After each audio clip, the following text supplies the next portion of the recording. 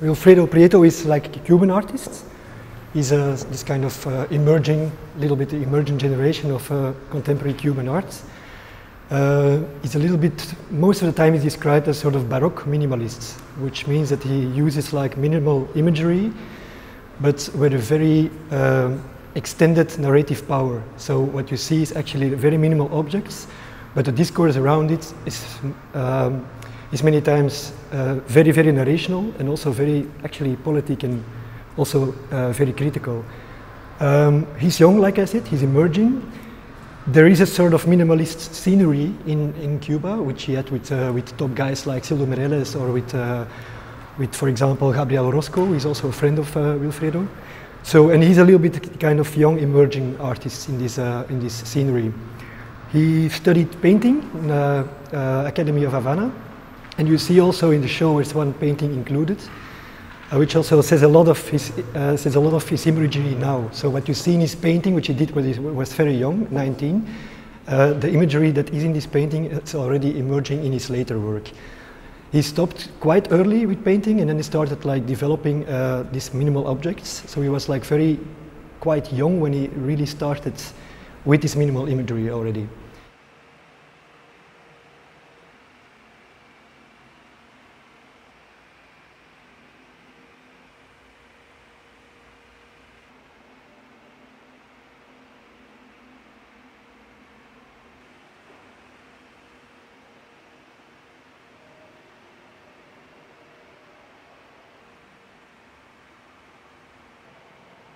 What we decided now for the show S.M.A.K is like, because we follow him already for like a decade or so. So we have a space here called Art Now, which is a space for young artists. And we showed Wilfredo with an in-situ installation here in 2008. So since then we really followed him. And then we decided a year ago that maybe it was a little bit time to make a sort of more extended view on his work, or a sort of more extended monographical exhibition, because of more or less two reasons. One, he had already two quite extended monographical exhibitions, one in Bicocca in Milan and one in Dos de Mayo in Madrid. But these two solo shows were more or less focused on other topics. The one in Madrid focused more or less on the emotive minimalism, which we can see in the objects.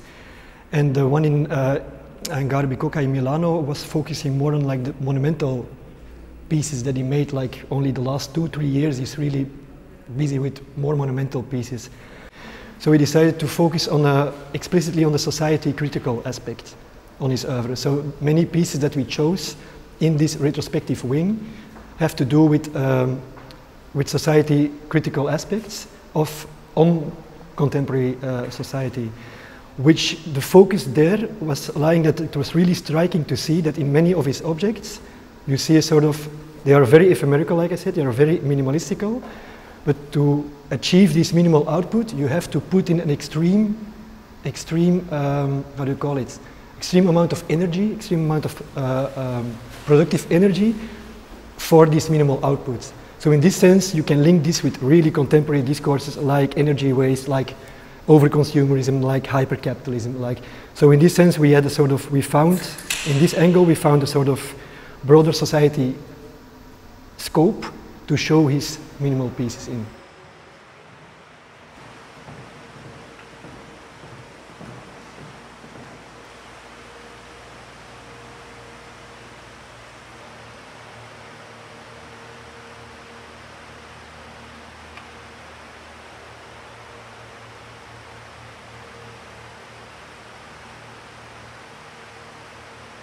It's not explicitly political. He says it also, like for him, is this use of material, and of course he takes his practice and his experience from his homeland Cuba. He takes it with him. So for him it's a logic that sometimes this work gets political, but it's not the first intention. The first intention is to see, like, okay, what is the object? What do you see as a viewer, and do you believe that there is a discourse behind this? Can you believe it, that it is? So he's more playing with like the belief of the viewer than with the whole topic, the whole political topic, which doesn't mean that it's not in it, because it's a logic that it's in it, but it's not that he's like how do you call it, waving the finger constantly, like you have to look at this and try to, it's not moralistical.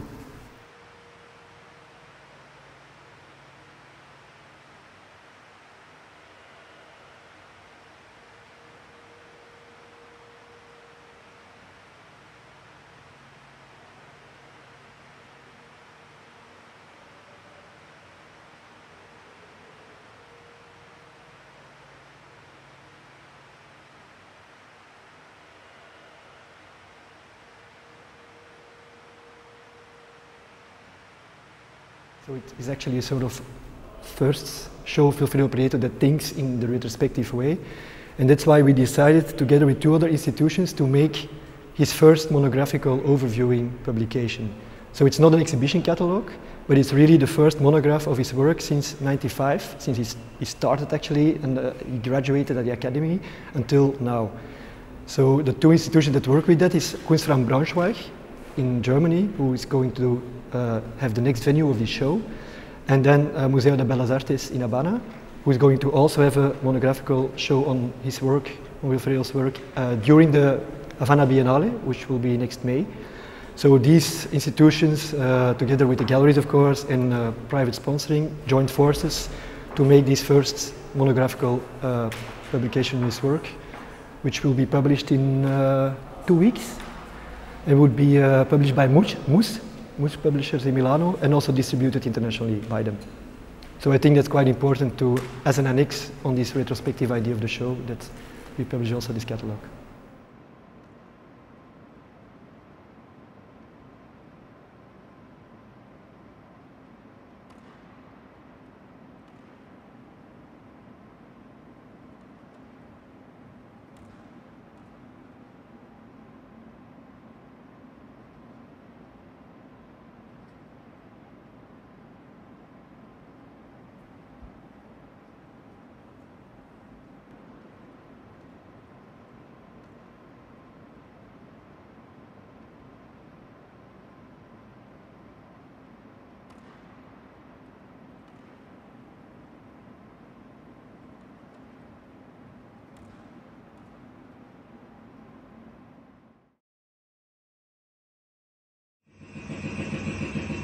The piece is called Much Ado About Nothing, so it's after the play of Shakespeare.